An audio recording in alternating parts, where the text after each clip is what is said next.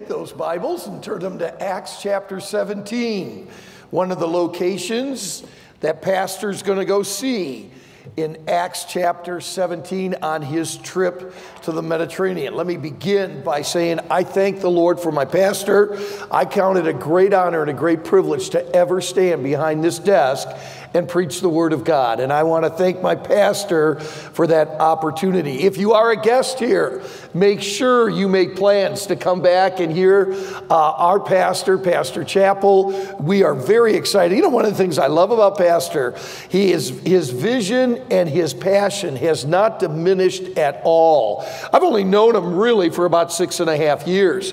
But I will tell you, I think he is more passionate today than the first time I ever met him. He isn't going on the downward slope. He's going on the upward. And he is so excited about the Happiness Is series. So I hope we also will catch that vision as well. We come to Acts chapter 17, and there's a lot going on in the Apostle Paul's life. He's been traveling on this missionary trip. He was in Philippi, and a lot of things happened there. A church started there, and many trusted Christ, but there was opposition. He went to Thessalonica, and really right next door to the synagogue in the house of Jason, there was another church started. People were saved. However, there was opposition. And this opposition was even a threatening to his life, to Paul's life. So he moved on, and he goes to Berea. Now in Berea, they really studied, received, and knew the scriptures. Boy, the Bereans are just an example to all of us, the way that we're supposed to welcome in the Word of God, study the Word of God, examine the Word of God. But there was opposition there as well. So Paul leaves with a couple men that are going to escort him about 200 miles south to the epicenter of the cultural world. Rome would have been the world center for government, but Athens would become and is the world center for culture. Now, 500 years previous to this, Athens was really the epicenter of the entire world, and it was controlling the entire world. Those days are now gone, but the culture, the philosophy, and the melting pot of what Athens represents, to me, is an incredible parallel to the United States of America and the culture that we live in. There's several great and popular and well-known messages that are preached in the book of Acts. I think without any question, if any of you know at all the book of Acts, you would probably say that 50 days after the resurrection, at the Feast of Pentecost, when Peter went up the steps of the temple, and Peter preaches at Pentecost, where literally hundreds and even thousands of people trust Christ. Peter, under the inspiration of the Holy Spirit that day, and under incredible Spirit-filled power, Peter gives a historical record of the Torah, of the Old Testament, that's just unparalleled, leading all those events to Jesus Christ. So all the Jews that had gathered from all over the world to be there at Pentecost obviously understood everything Peter was saying, because Peter went into their scriptures, told their stories that they were born and raised on, and made the connection to Jesus Christ. Acts 17 is not that setting. You are dealing with hundreds and thousands of people. Think about this for a moment, that never even heard the name of Moses, let alone Jesus. You are dealing with a completely different culture in Acts 17 than you were in Acts 2 at the steps on the temple in front of all those Jews. Now that's an important point for all of us to understand, because I stand today at 62 years of age in a country that I love, and I will tell you, I was born in 1957. We do not live in the Acts 2 culture of 1957. People knew the stories of the Bible. People knew the scriptures. People knew the 10 Commandments. I know it's a rough and a gruff word, but friend, we are in very much a pagan culture today. The things that you could used to say, I remember when we pastored up in Santa Maria, California, and we did this thing called a live nativity, where literally hundreds and thousands of people drove through our property, and in a 20-minute presentation, we gave the nativity story, the Bible story, and people with their windows down at the end crying inside said, we've never heard this before. That's California. We do not live in Acts 2. We live in Acts 17. And what Paul does in Acts 17 is absolutely amazing. The presentation of the gospel of a risen Savior going in to this culture in Acts 2 is what he does is amazing. It all starts in verse number 16. And we look at this. I've entitled the message, Only One. For as I've studied this passage, there just seemed to keep only one this, only one that, only one this. So I kind of named it Only One. And we start in Acts chapter 17. Would you look with me at verse number 16? While Paul waited for them at Athens. A couple things we need to say right there. Paul is all alone. The others went back to get Timothy and Silas to bring them back from Thessalonica. Paul is all alone in the city of Athens. Now I want to share a couple things with you. Number one, maybe at your workplace you feel like you are the only believer. You know, there's a lot of exciting things that happened with Paul in Athens. Don't ever think for a moment, maybe you're the only believer on your neighborhood. Maybe you're the only believer in your family. Don't ever think for a moment that you can't have an impact. Paul is the only believer in the city of Athens. Think about that for just a moment. And yet, he did something. Now notice what happens. He's waiting for them to come. Now, while Paul waited, what do you do while you're waiting for the coming of Christ? Are you saying it's defeated, there's no hope, America's gone, I'm just waiting to hear that trumpet blow and go to heaven? That's not what Paul does while he waits anywhere. Wherever Paul is waiting, he's thinking, he's stirred on how he's going to get the gospel out. By the way, that's the way we ought to live our lives. Whether we're in the doctor's office, whether we're in a line, think about while you're waiting somewhere this week, and chances are you will be, think about how to reach other people for Jesus Christ. Brother Schettler, the only waiting I'll be doing is on the 405, and there won't be anyone with me. Well, figure out, you know what, maybe put some cards up in your window or something or whatever. But while you're waiting, if nothing else, pray for those that are lost during that time. And by the way, and I've done this a few times, not many, but sometimes when you're in that traffic jam on 405, just to begin to pray and see all those cars and to realize that they need Christ as their Savior. Now, while Paul waited for them at Athens. Wow. Now, the Acropolis is there. Mars Hill is where Paul is going to preach. By the way, if you don't think the Christian life is exciting, think about Paul for a minute. When he came into Athens, I think the last thing he ever dreamed of is that he would be at the most prestigious spot in all of the Greek culture, standing on top of Mars Hill, declaring to them the true God. You know what? You live for God. It is amazing where you will end up and where God will place you. If you're on fire for the Lord and you have a passion for God and you live holy, it's amazing where God will place you and give you opportunities to do. I don't think Paul ever thought he'd be up in the Mars Hill. Well, so let me share this. So now while Paul waited for them at Athens, his spirit was, everyone together, what's the next word? Stirred. Oh, that was terrible, everybody. His spirit was stirred. So my first point is only one man was stirred. Now, this word is kind of interesting. I really absolutely love the word that we have in our King James Bible. Stirred, fired up, kindled. I mean, you take those embers, you blow on them, and it's burning. He's got a fire going on inside of him. The actual idea of the word is to provoke or contention. You know what it means? Paul was angry. There was an anger in Paul's spirit. Now, the way that anger is going to come out is what we need to make sure that we get a hold of.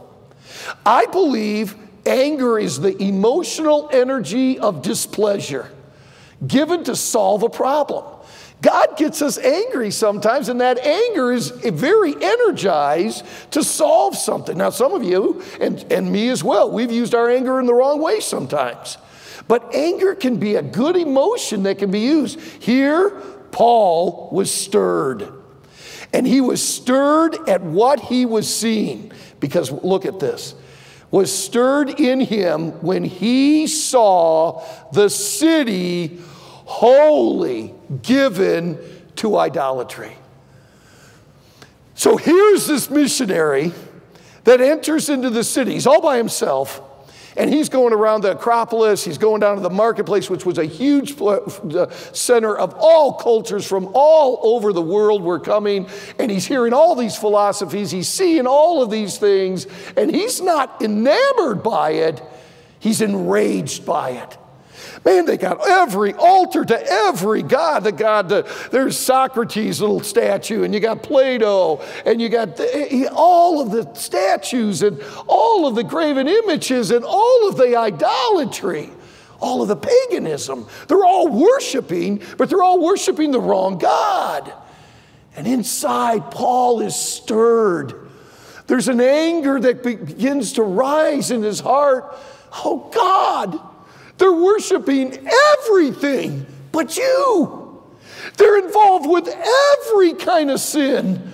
But God, they know not you. And he's walking around the city. He sees that and he's stirred. Look at verse 17. Now this is what Paul would always do.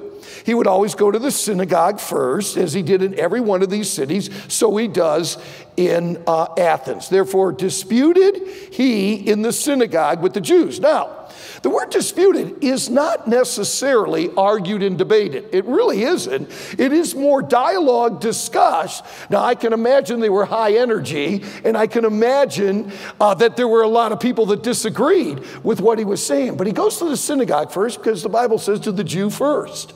So he goes into the synagogue and he begins to explain the faith in Christ and all of these things. He was able to give an answer for the hope that dwelleth in him. Now I want to tell you something. Some of you got all kinds of anger going on about your country. Some of you got all kinds of anger going on about the paganism you see in America. Well, let me ask you a question. Do you have an answer to go with your anger? Do you know how to respond to people? Oh, I'm so angry with these evolutionists. Well, let me ask you, do you know how to defend your faith?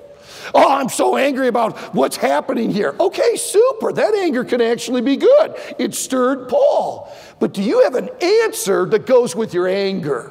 And he did, for he disputed with them in the synagogue with the Jews and with the devout persons and in the market daily. I mean, wherever Paul was going, man, he was talking about the Lord. He was giving answers for his hope, for what he believed with them that met with him. Okay, well, the word got out. This is a huge city, but the word got out about this guy named Paul.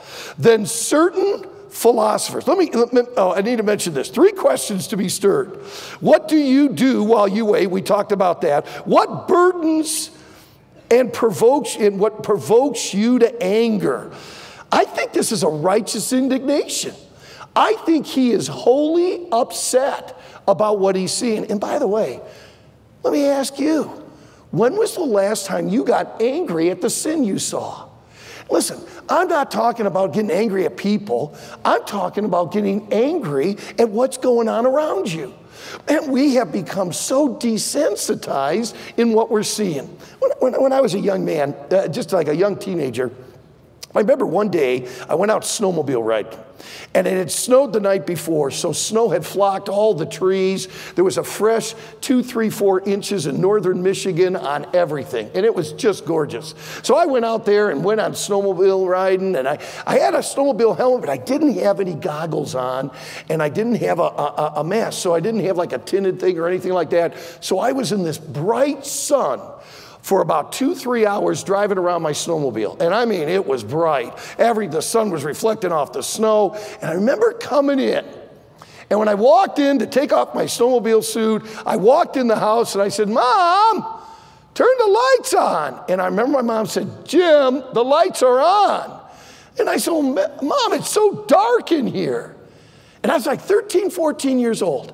I remember clearly as today, my mom saying, "Jimmy, just stay by the door, take your snowmobile outfit off, and in a moment, you'll get used to the light." I said, "Okay, Mom." So I stood there for a while, and it wasn't a couple minutes. I got used to the darkness around me. Let me tell you something. We have become so used to the darkness around us that the light doesn't shine bright in our heart because we're used to looking at darkness all the time. When Paul walked into that city, he was stirred with what he saw. Listen to these philosophies. Listen to what they're worshiping. Look at what they're worshiping. This is all idolatry. When was the last time you turned that TV off? When was the last time you stepped into hey, you're talking about my Savior here. Hey, I just, with all due respect to you, could you just stop talking about it like that? Could you stop saying that? Oh man, look at does anything anger you at all? Boy, Paul was stirred. He was stirred. Then what burdens provokes you to anger? What will be your response to a world given to idolatry? Oh man, I got to tell you, Brother, so you're preaching to the right guy today. I am so angry at what's going on in America. Okay, so this should be our response. Boldness. Oh, I'm ready, man. With love. Knowledge. With wisdom. Think about your answers. He's in the city of Athens a long time before he gets up to Mars Hill. He's putting together how he's going to respond. Truth with mercy and prayer with involvement. Wow. So if you're stirred in your heart about what's going on in our land, I would put these 4 couplets together in your life. Boldness with love, knowledge with wisdom, truth with mercy, and prayer with involvement. Number 2, there's only one worldview that is right. Only one worldview is right. Now what happens is, everyone's starting to hear about this Paul. So look at what they do. Verse 18, then certain philosophers that heard this Paul going around doing all this stuff, of the Epicureans, we'll talk about them in a minute, and of the Stoics, encountered him. Oh, what an encounter that had to be. We got the Epicureans. Now the Epicureans and the Stoics are as diametrically opposed to each other as any 2 philosophies as you can get. The Epicureans are all about, one word, pleasure. I mean, to them, it's eat, drink, and be merry. Man, we only live once. Do whatever you desire to do. There's no restraints on it at all. The Stoics are the complete opposite. The Stoics are all about discipline, restraining yourself, and they're all about building yourself up. If you can conceive it, you can achieve it. And the Stoics are all about the logic of things and the discipline of things and the restrictions of things, and the Epicureans are all about the pleasures. Now, it's interesting that both of these groups can get together when they come against Christ, when they come against Paul. Because it's amazing how enemies can take unity when the object of what they're attacking is Christianity and truth, if you please. So we have these two, and the Epicureans was all about pleasure. The Stoics were all about pride. But Christianity and what Paul brought was all about peace. Peace I leave with you, my peace I give unto you. Not as the world giveth, give I unto you. Let not your heart be troubled, neither let it be afraid. Now, I want to share this with you. Now, before everyone, gives a few amens or whatever like this, stop for just a moment. Do you honestly believe that your message transcends, is superior, It is the only answer there is for people's lives. Now hold on. Do you really believe that your message is greater and is for every human being in the United States and in this world? Do you honestly believe that the gospel that you say you have is actually the answer? See, Paul did. Paul believed that I've got the answer for you Epicureans. You're never going to find pleasure. You're going to try this, you're going to try this, you're going to try this. Hey, we got a guy that was one of us Jews. His name was Solomon. He tried it all. It's not going to work. Hey, you Stoics, you're going to lead yourself to suicide, which the largest group of suicide was found with the Stoics, because they were so self-righteous, so full of pride, so think that they knew so much that finally they saw the emptiness of their logic, that it was no good as well. And the Stoics committed suicide more than any other group of people back then. And he's going, I got the answer to this. So we come to verse 18, and he said, so that he encounters them both. Some said, oh, what will this babbler say? And you know what? That's going to happen. People are going to say things about you. Matter of fact, if babbler's as bad as it gets, you're doing all right. Others, some, he seemeth to be a great setter forth of strange. Now the next word is interesting. Notice what form it's in. Strange what? Everyone together. Gods. It's in plural. Gods. Now I believe that they looked at these two things as two separate gods. They were so pantheistic. They were so multi-God. Look at this.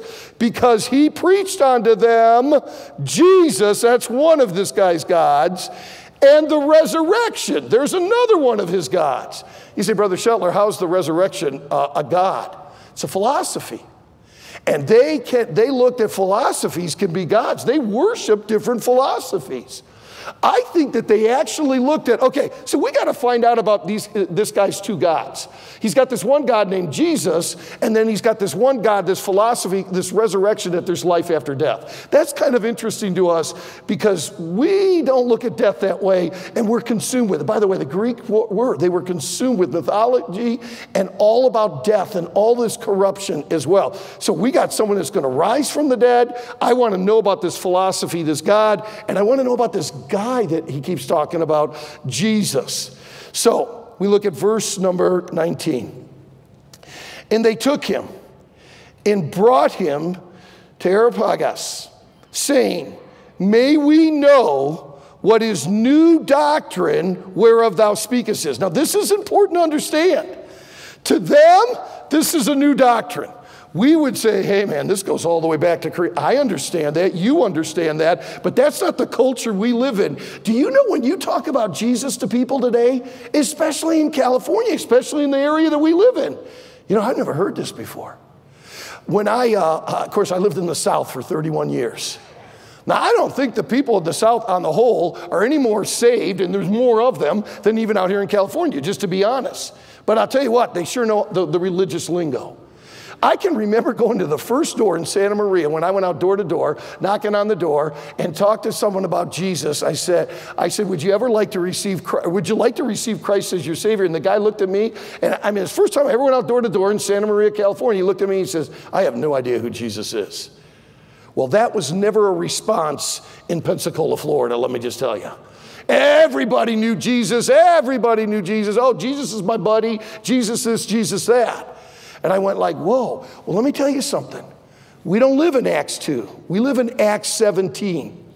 And my friend, I'm going to tell you something. There are people that have no clue who Jesus Christ is. They only know him as a swear word. And they have no clue who he is. So they're going to, so we see we got one worldview. And I want you to see verse 21. For all verse 20, for thou bringest certain strange things to our ears. Boy, we've never heard anything like this. We would know therefore what these things mean. We want to find out more about this. For all the Athenians and the strangers which were there spent their time in nothing else, but either to tell or to hear some new thing. Their whole time was spent on just talking about philosophies. They just, hey, what is your point of view? What is your point of view? Can I tell you, there's a verse in the Bible that explains that perfectly. Proverbs 14:12. There is a way which seemeth right unto man, but the end thereof are the ways of death. They all had their own little philosophy. They all had their own little idea on life. So this is my little philosophy about life. And this is my, hey, have you heard about this guy named Paul? You got to hear his thing, man. He's got this God, this Jesus God, and then he's got this thing that's resurrection God. And this resurrection God, I want to know more about this thing. And all they looked at this was a new thing. Oh, to put your life into this? To actually really believe this? Oh, no. We want to talk about this. We want to learn more about this as well. And this is the kind of things that stirred Paul. So only one worldview is right. And let me tell you what it is. It's got to be a biblical worldview. It's the only one that will bring peace, the only one that will bring purpose, the only one that will bring perspective, the only one that will bring protection, and the only one that will bring power. Now, I want to tell you, every person came into this auditorium today with a worldview. There is a way that you look at the world. There is a way that you look at politics. There is a way that you look at your health. There is a way that you look at finances. Every one of us came in here with a worldview. And every one of us is going to leave with a worldview.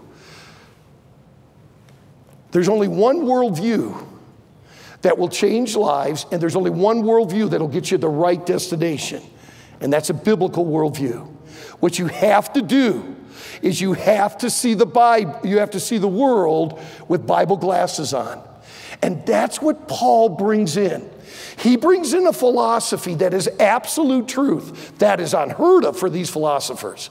He brings in something into the world that I guarantee you they have never experienced before. He is going to tell them what is right and what is wrong. He's going to tell them that they are living in idolatry. He is going to tell them they're a bunch of pagans. And he's going to tell them that God created them, that God loves them, God's got a plan for them, and you can live eternally with him. And that is totally foreign to anything that they have ever heard before. Only one worldview. But then, this is to me the climax of this whole passage. Look at verse 22. Then Paul stood in the midst of Mars Hill. This would be like the Supreme Court. Now, Rome is now the governing power authority. So Mars Hill has definitely lost its authority, but it has not lost its appeal. People would come to Mars Hill to discuss, to debate over different philosophies of worldview, of what you think and what you think. It was a huge place, a prominent place, and for you to be able to give arguments at Mars Hill was like going to the Supreme Court. It had no weight to it and no authority to it, but wow, did it have popularity and did it ever have acceptance. Then Paul stood in the midst of Mars Hill. You know he prayed. You know he asked God, Lord, how do I present the truth? This culture is so different than the Jewish culture. What is there? And one day when he was in the Acropolis, in the marketplace, going from one idol god to another, and he was walking by, he stops, and there's an altar. But there's nothing on the altar. And the altar is inscribed, and it says, this altar is to the unknown God. In other words, they were saying, you know what, we've got thousands. Matter of fact, one historian wrote this. It was easier to find a God in Athens than to find a man in Athens. That's how many gods there were. And it says here in our scriptures, they were wholly, fully given over to idolatry. They were everywhere. I mean, everywhere. And he comes to this one. And basically, the Athenians were just kind of covering themselves. Okay, if we missed a god, this is the one then. This will be the one to the God, to the unknown God. And Paul stood there and went, that'll preach. That'll preach. So he goes up to Mars Hill. The Epicureans are ready with their arguments. Man, live life and enjoy it, pleasure, eat, drink, and be merry. The Stoics are ready with their disciplined, logical arguments, and everyone's around. And Paul says, I declare unto you today, I saw an inscription in an altar to the unknown God. I would like to tell you who your unknown God is. Now, this is marvelous for so many reasons. He enters in to the culture, not to become the culture, but to change the culture. He enters into the culture. He has enough, by the way, he knows the Greek poets. He's going to quote one of the Greek poets here in just a moment. He knows where he lives, he knows who he's dealing with, and he enters in with boldness, with probably the greatest object lesson you will ever find in a message to an Acts 17 crowd. He says, I would like to declare unto you this God who you say you do not know, for that is why I'm here. And that's my next point. Only one God is God. Only one God is God. Then Paul stood in the midst of Mars Hill and said, Ye men of Athens, I perceive that in all things ye are too superstitious. I love the word superstitious. It does have the idea of you're so religious.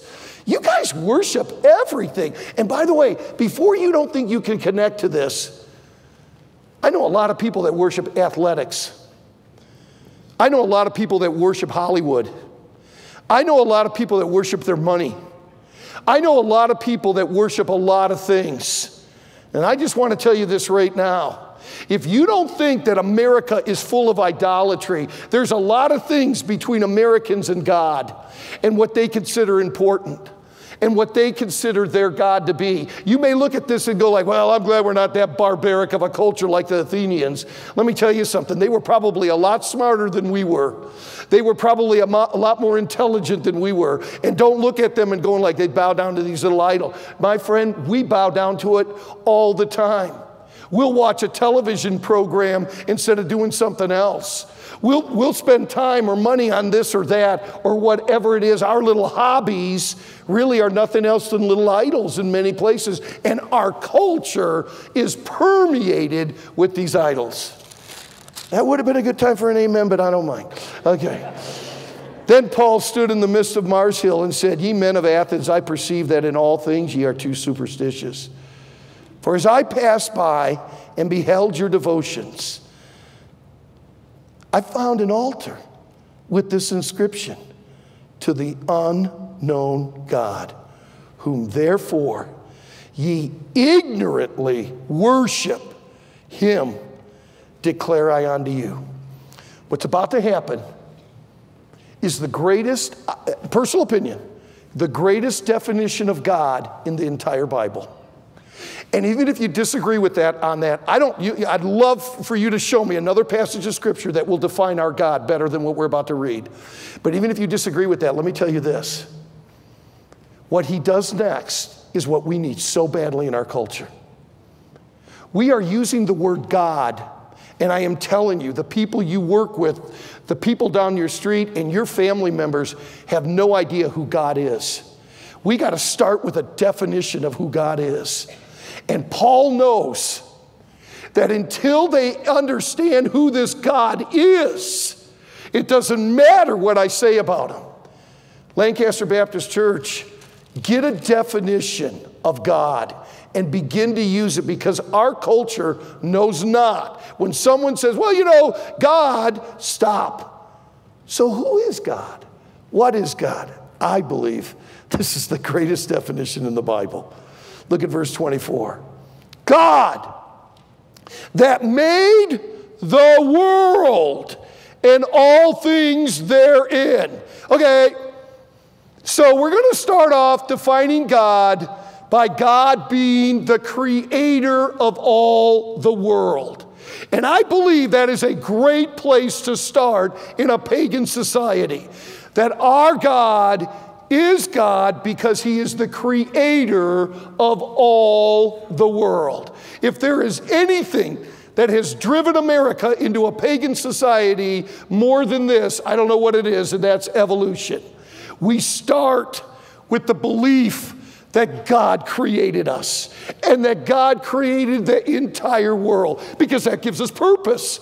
That gives us a plan. That shows His power. We need to hear more about the Creator God. Grandparents, if you got little grandkids, talk to them about the Creator God. If you teach anywhere, give credit to the Creator God. Wherever you are, when you stop and pray in your restaurant over the food, you are thanking God for the food that He created. Everywhere we go, we should be ambassadors for the Creator who created our world. I love how he starts this. God that made the world and all things therein, seeing that He is Lord of heaven, oh, by the way, Epicureans, and earth. He is sovereign. He has revealed Himself. He is the Creator. He is sovereign. Look at His power. Dwelleth not in temples made with hands. No, no, no.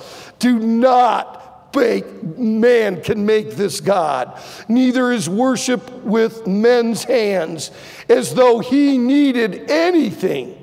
This God is completely sufficient.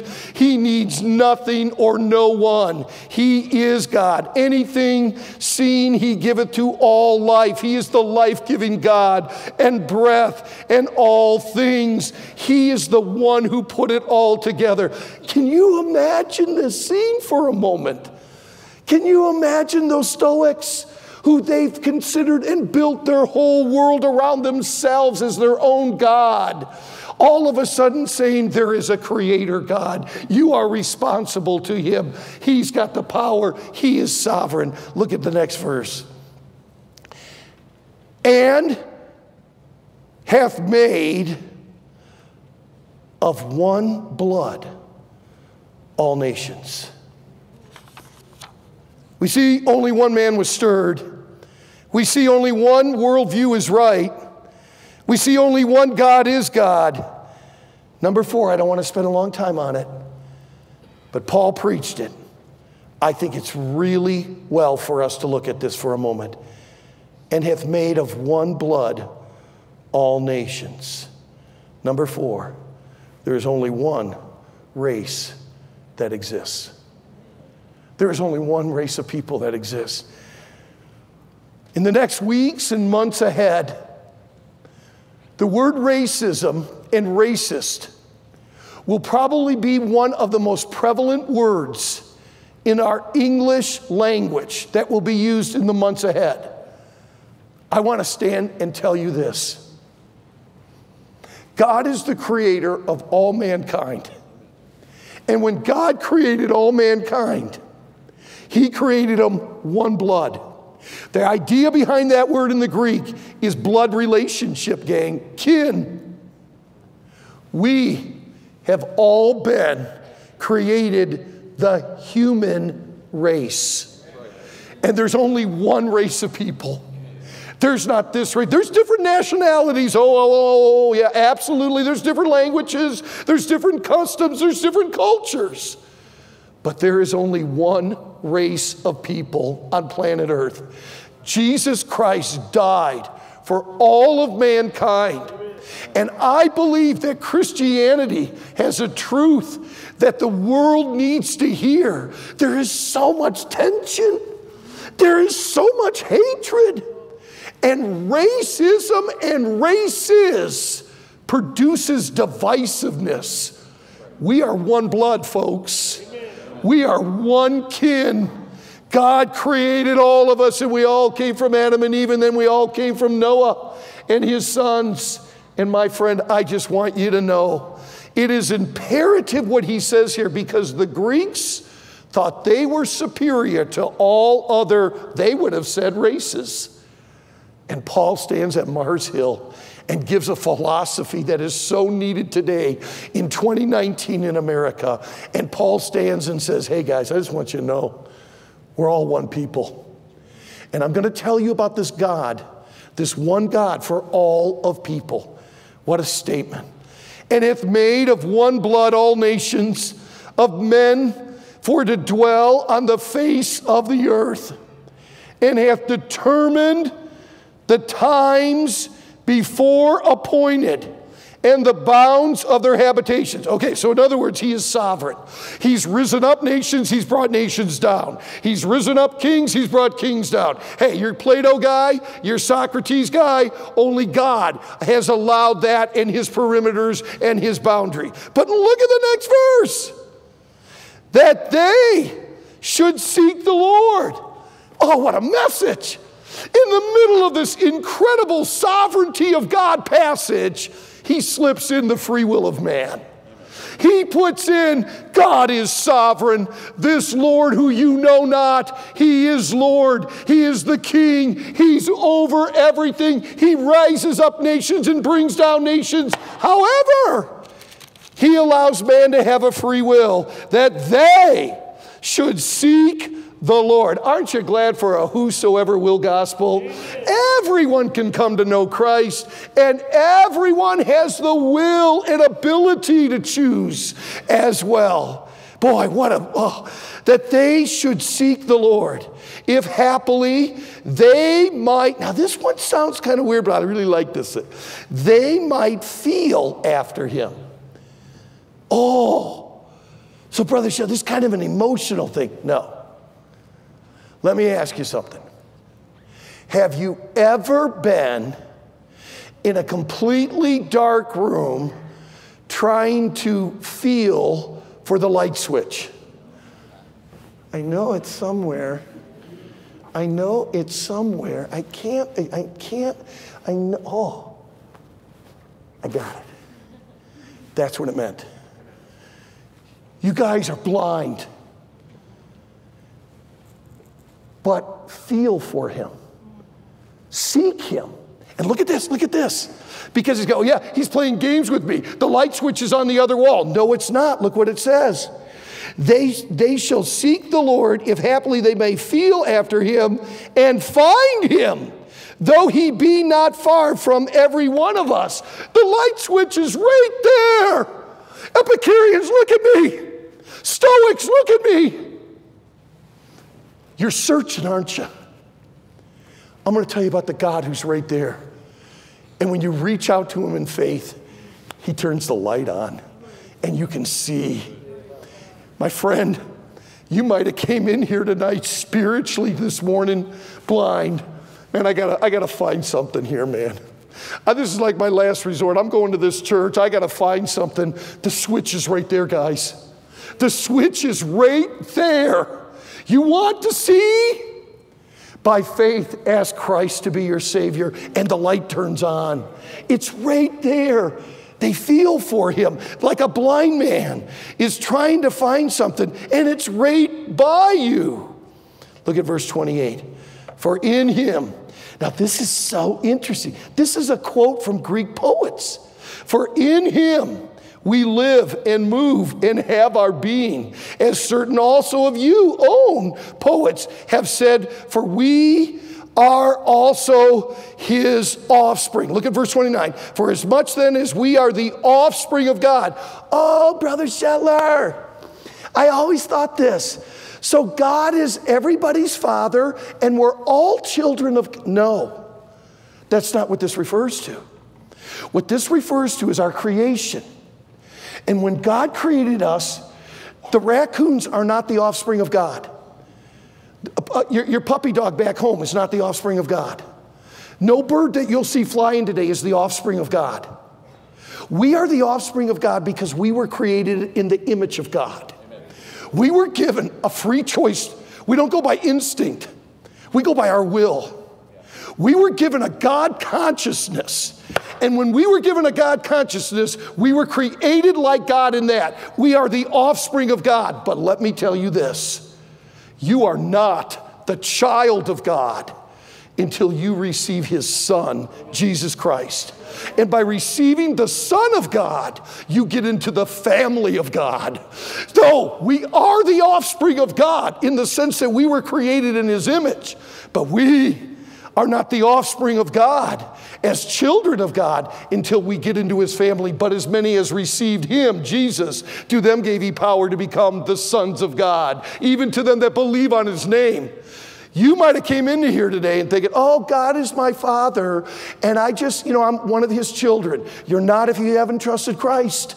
The only way to get in the family is through him. But you were created in the image of God, and in that sense, you are his offspring.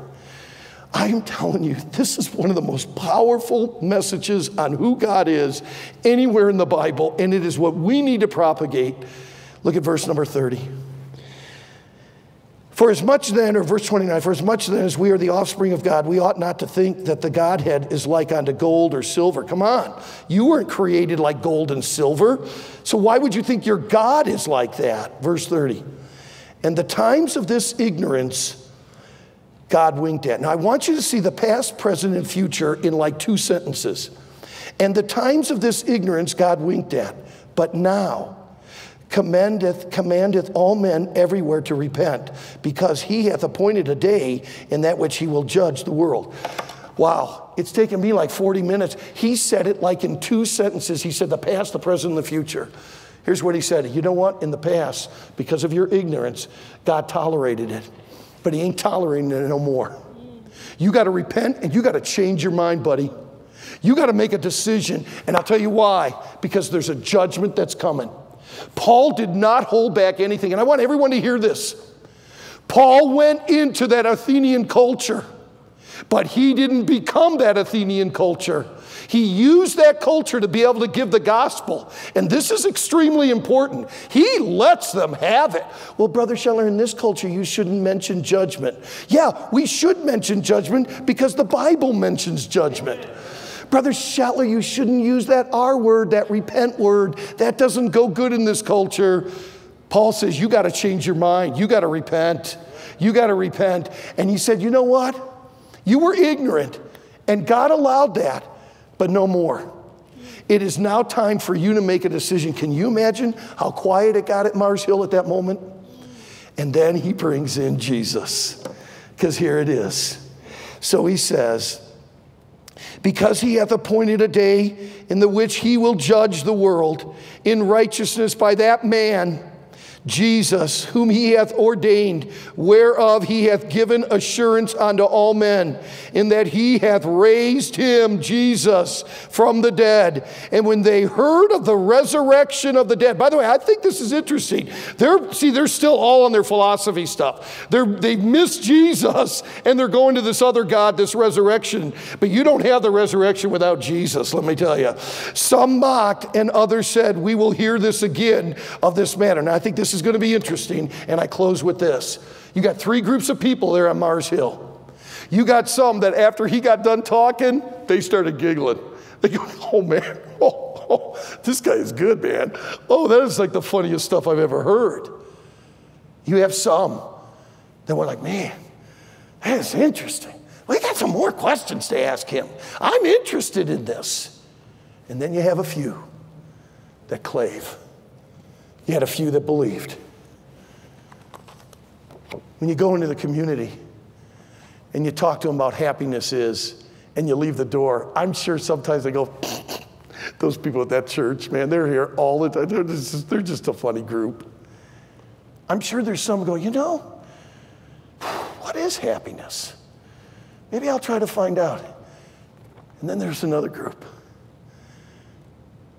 I want that happiness in Jesus Christ, and I want to receive them. There may be someone in that group here today. Maybe some of you will leave here with a little bit of laughter like, man, that guy was a joke. Maybe some of you, man, that's really interesting. He got my interest up. But I pray that there's a Damaris in here, a Dionysus, that would say, you know what? I want that relationship. Folks, do you realize what this whole campaign is? This whole campaign is using an unknown God, because our community is searching for happiness. So on October 6th, we're going to give them happiness. We're going to give them Jesus.